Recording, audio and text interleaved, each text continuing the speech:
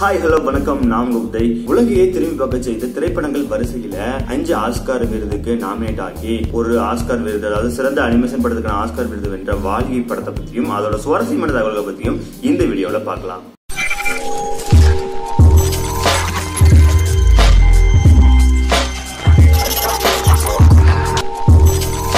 சனிக்கிழமை தோறும் மாலை 6 மணிக்கு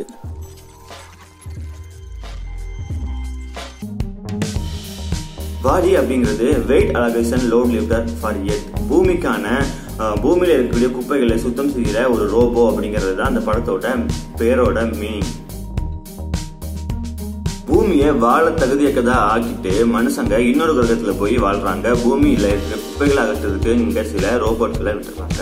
சில ரோபோட்டுகள் பழுதானதால கடைசியா ஒரே ஒரு ரோபோட் பூமியை சுத்தம் செய்ய பணியில ஈடுபட்டு இருக்கு.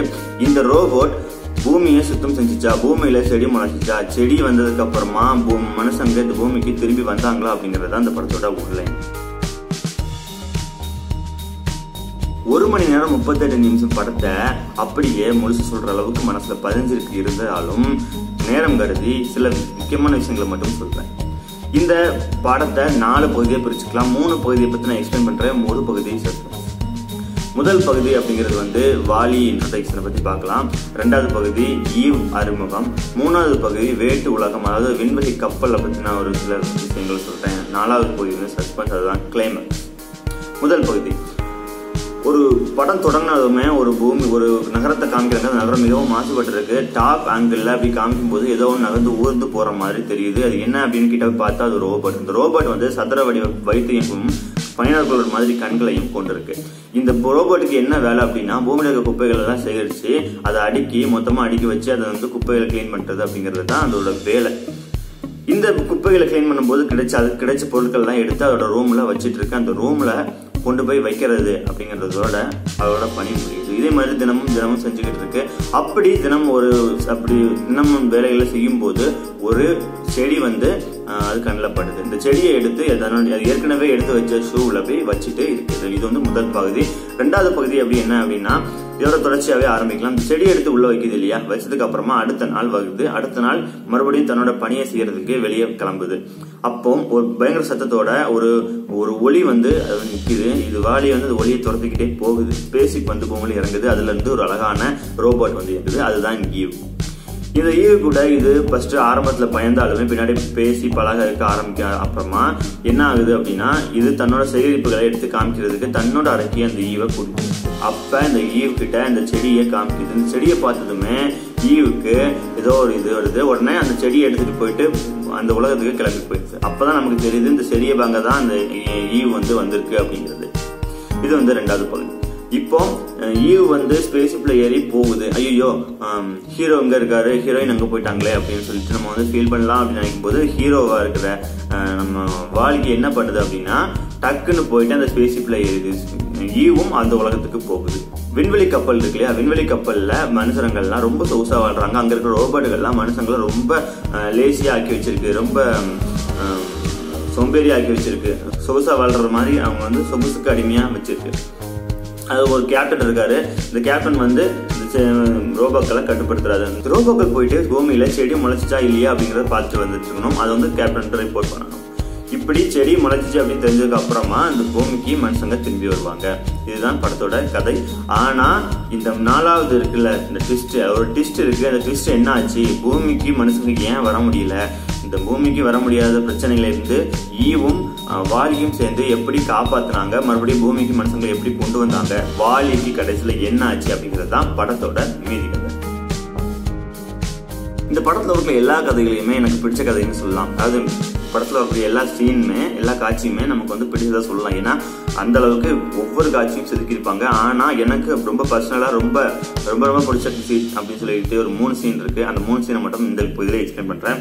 ஆக்சுவலா இந்த படம் இந்த வாலி பூமியை சுத்தம் பண்றதை வச்சு எடுத்துட்டாங்க இல்லையா. அந்த பூமியை சுத்தம் பண்ணுற அன்றாட நிகழ்வுகளை ஒரு நாள் இந்த வேலையெல்லாம் முடிச்சுட்டு தன்னோட விருப்பமான பொருட்களை மட்டும் எடுத்துட்டு ஒரு சாலை இருக்கும். அந்த ஒரு உடஞ்ச பாலம், பாலத்தோட எண்ட்ல ஒரு வாகனம் இருக்கு. அந்த வாகனம் தான் வாலியோட வீடு. அந்த வீட்டுக்குள்ள போகும்போது கதவை திறக்கும். அதாவது இந்த மாதிரி இப்படி திறக்கிற மாதிரி ஒரு கதவு இருக்கும். அதை வந்து திறக்க போது வெளிச்சம் வந்து உள்ள போகும். அந்த வெளிச்சம் உள்ள போகும்போது என்ன நடக்கும் அப்படின்னா, உள்ள இருக்க பொருட்கள்லாம் கொஞ்சம் கொஞ்சமா தெரிய ஆரம்பிக்கும்.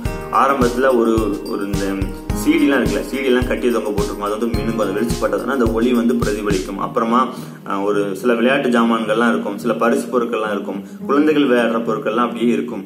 இதெல்லாம் பார்க்கும்போது இந்த வாலி அப்படிங்கிற கேரக்டர் தான் நம்ம மனசுல எப்படி பதிய வைக்கிறாங்க அப்படிங்கிறது தான் தலை தெரியுது. அது வந்து ரொம்ப அழகான ஒரு விஷயமா இருக்கும். அது பார்க்கும்போதே நல்லாவே தெரியும். ஒவ்வொரு பொருட்களும் டக்கு டக்கு டக்குன்னு போயிடும்.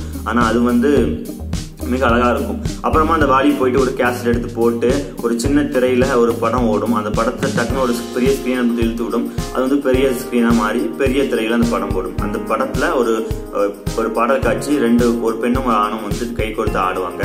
அதை பார்த்துட்டு வாலியை வந்து ஒரு மாதிரி ஃபீல் பண்ணும். அப்போ ஃபீல் பண்ணும்போது நமக்கு தெரியும், அப்போ இது தினமும் இந்த வேலையை இது பண்ணிட்டு இருக்கு, தனக்கு ஒரு துணை இல்லையா அப்படிங்கறது அது ஃபீல் ஆகுது அப்படிங்கறத நம்ம புரிஞ்சுக்கலாம். இதுக்கப்புறம் தொடர் சில காட்சிகள் நடந்துகிட்டே இருக்கும். அந்த காட்சிகள் மிக அழகா இருக்கும். இது வந்து சீன் 1. சீன் 2 அப்படின்னா என்ன அப்படின்னா, இது வந்து ஈவ் வந்ததுக்கு அப்புறமா வாலிக்கு ஒரு தினங்கால் புரியாத உணர்வு, அது வந்து இனம் புரியாத உணர்வு சொல்லிட்டு தலைகால் புரியாம அப்படியே ஒரு இதாக கொண்டாட்டத்தில் மிதந்துட்டு இருக்கும். அந்த ஈவ் எங்கெல்லாம் போகுது அது பின்னாடியே போயிட்டு இருக்கும். கிட்டத்தட்ட ஒரு காதலை தேடி போற காதலன் மாதிரி, ஒரு சைடிகர் பண்ண பாக்குற ஒரு பையன் மாதிரி அப்படியே போயிட்டே இருக்கும். அப்போ ஒரு இடத்துல வந்து ஒரு ஷாப்பிங் காம்ப்ளெக்ஸ் மாதிரி ஒரு இடம், மேல நின்றுட்டு இருக்கும் வாலி, கீழே வந்து ஈவ் வந்து சோதனை பண்ணிட்டு இருக்கும். அப்போ ஈவ் வந்து டக்குன்னு திரும்பி பார்த்ததும் வாலி வந்து வீடியோ பார்த்துட்டாலே அப்படின்னு திரும்பி பேக் அடிச்சு போகும்போது அங்க போய் ஒரு இது இருக்கும், அந்த பேஸ்கெட் இருக்குல்ல, ஷாப்பிங் பேஸ்கெட் வீல் இருக்குமே, அந்த பேஸ்கெட்ல போய் இடிச்சிடும். உடனே வாலி வந்து ஐயோ பேஸ்கெட்லாம் வருது போயிட்டே இருக்கும். இந்த பின்னாடி இருக்கிற அந்த வீலுமே பின்னாடியே தொடர்ந்து வந்துட்டு இருக்கும். இது வந்து ரொம்ப நகைச்சுவையான உணர்வு தரக்கூடிய ஒரு சீனாவே இருக்கும். நல்ல ஹியூமர் சென்ஸ் ஒர்க் ஆகிற மாதிரி ஒரு தொடர்ந்து 2-3 காட்சிகள் அதை பத்தின இருக்கும். அதுவும் நல்லா அருமையா வடிவமைச்சிருப்பாங்க. இதே மாதிரி 3வது சீன் என்னன்னா, கப்பலுக்கு போனதுக்கு அப்புறமா, விண்வெளி கப்பலுக்கு போனதுக்கு அப்புறமா அங்க வந்து ஃபாரின் கண்டாமினன்ட் இருக்கு அப்படின்னு சொல்லிட்டு சுத்தம் செய்ய ஒரு ரோபோட் வரும். அப்போ வந்து வாலியை அது சுத்தம் செய்யும். அந்த ரோபோட் வந்து ரொம்ப கியூட்டா இருக்கும். அதோட வாய்ஸ் வந்து கீச் குரல்ல இருக்கும். அந்த 2 பேருக்கும் நடக்கக்கூடிய ஒரு சில விஷயங்கள், அது வந்து பேச மாட்டாங்க 2 பேருமே. ஆனா அந்த விஷயங்கள் வந்து ரொம்ப அருமையா இருக்கும், ரொம்ப என்ஜாயபிளா இருக்கும். இந்த 3 சீனுமே எனக்கு ரொம்ப நல்லா பிடிச்ச ஒரு சீனா இருக்கும். வாலி படத்தை பத்தி பார்த்துட்டீங்க. நீங்க இன்னும் வாலி படம் பார்க்கல அப்படின்னா உடனே பாருங்க.